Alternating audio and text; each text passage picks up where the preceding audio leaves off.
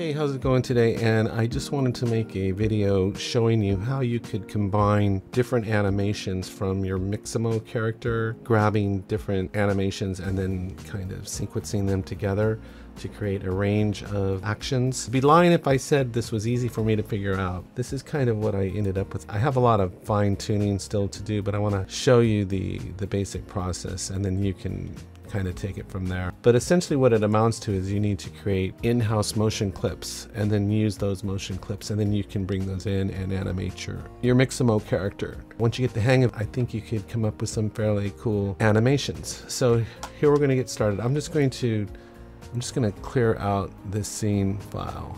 Let's see here. Oh, I got to go to items, and hopefully this won't take very long, and you'll see once you do it a couple times, it goes pretty fast. Okay, so we're going to start by, we go to the in-out tab and we go to the interchange. And now let's see, I'm not sure. I already have a walking animation loaded in. So, you go to read file, you load it up, okay. And then you click here and it loads in, there it is. And then what you can do is you just come here, we're going to put this down to 0. And there's a couple little tips and tricks that I found on this, and that was my sticking point on this thing. So once you get those figured out, it won't be so frustrating. We press F2 and we're gonna use the motion mixer, and there it comes up right there. One of the things that I realized is I wasn't selecting everything that I needed to select, and I thought I was making a motion, but I wasn't selecting everything that I needed. So we're gonna come down here to Object, and we're gonna go to the skeleton Mixamo rig, and then we're going to go into the scene editor right here. Double click there. Oh, it's down here. And this was one of the tricks or tips, is that you come down here and you can collapse a lot of these windows like this. But if you click here, and this is your main file that you want, and if you go select, you want to select all bones of current object, and then that selects everything. So if this guy looks like he's been shot with 5,000 arrows, you know you're on the right track. Okay, you'll go create, but you want to do that before you create your actor. So you're going to create our actor, and I'm just going to call him, we'll just call him Stan. All right, wait, hold on, Stan. We'll call him Stan the Man, why not? Okay, and we go okay. Now if you did it right, you're going to see items and actor, you're going to see 68. So you know you're on the right track there. And then what we can do, I know from experience that, so when you get your Mixamo rig downloaded, you should count the frames and find out what the start frame is and the end frame is. I already know that this little walking animation goes 42 frames. So I've already created the actor. So now if I create motion, you can just call this walk. And the end frame I know already is going to be 42. So, but you should know your end frame count is what I'm saying. And then if we go okay, we're told down here that our motion was created successfully. So then all we got to do is click up here, add motion, and then we just click on the timeline here, and there it is there. And in as many times as you click, there's a lot more to this motion mixer than what I'm showing you today, but I'm just showing you how you could combine two animations into one rig. And so basically it amounts to recording a motion clip. So on the first rig animation that you bring in, this should be your starting animation, I would say, but it doesn't have to be. And to show you that this works, if we hit play, it should now loop 3 times. So let's cross our fingers and hope he loops 3 times. Yeah, so now it's just repeating, right? Okay, so now what you got to do, the second part of this, we've got this rig all set up. We want to deactivate this, and then we've got to go in and load in our next animation. So really what this is a process of bringing in all the animations that you want. So let's say if we go into the interchange again, and I go to read file. Well, let me unload this here and go to read file. We go to file. I have another one here, stand up, and go okay. And we go okay, and we're going to load this scene in, and then we'll just click here and it'll overwrite the one that we'll actually have 2 characters, I guess, on there right now. So I'll close this, and what I'm going to do is I'm just going to leave him standing there. They're kind of over the top of each other. And then what we're going to do is the same thing we did for the first animation. Is I've got to come over here to object and click here. He's number 2 rig right there. And then we're going to go into scene editor again, double click scene editor. And you could actually just record these separately. I'm recording them kind of all together, but let's collapse these here. Let's see here, collapse them.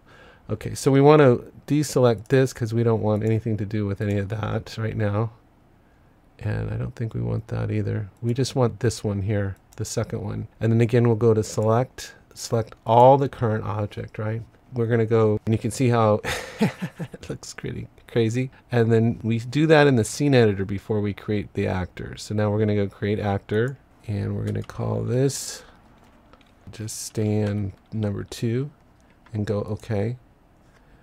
And now we should be able to create our motion. So then we just go motion, create motion. I don't know if I got a frame count on this one. Let me see. Will it play through? Let me see. Let me watch it see play. So there he is laying on the ground. He just found out his electrical bill was a little high. So let's see how many frames this goes. Approximately. I don't know. Let's just say 220. Okay. So we know that. So then what we'll do is, now that we know that, and we've got him already selected here, we're going to go create motion, and we're going to call this standing. And like I said, what we're doing is we're basically creating a motion clip. Okay, right here. So that, what did I say? 220 was the end frame. So go 220, and we'll go OK. And then we'll just come down here and go add motion and click here, and there's that animation. So now we've got this. So now all we've got to do is come down here, and where it says add items, we're going to go save motion. And we should have, I should have a folder somewhere here. It doesn't really matter to me.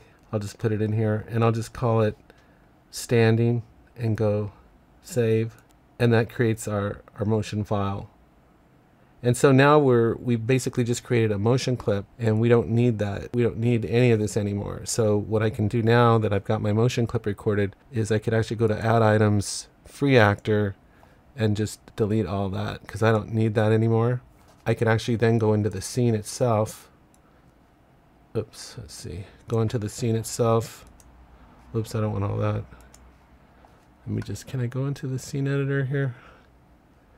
Objects, oh, here we go. There it is. I'm going to go to just get rid of him. We're just going to get rid of him. Clear selected. Oh, no, I don't want to clear the scene. I want to just go to item and clear that second rig because I don't need it anymore. Yes.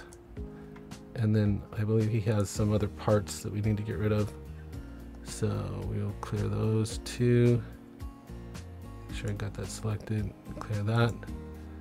Yes, and then he's got one other bag of bones left, and we'll clear those. Yes, and now we're just left with our original rig. So now back on Stan the Man, if I reactivate this now, I should be able to go into this second thing here where it says save motion, motion menu, and go load motion. And there's my standing motion clip, and go open. And now I should have that available as an option to me among my other ones. And I just go add motion. I can click and drag these around now, and I just dropped it in there, but I can actually play around with these now. So I mean, I could just pull this down here, and this is supposed to be, the motion mixer is supposed to be like a non-linear editor, but with motion clips. The trick really is making sure that you've got everything actually selected when you select your actor before you create it. And then once you've got your first rig in, then you can just come in and render out a bunch of motion clips. And then once you have that library of clips, then you can just bring those in. Well, let's see if that works. So let's see what this looks like now.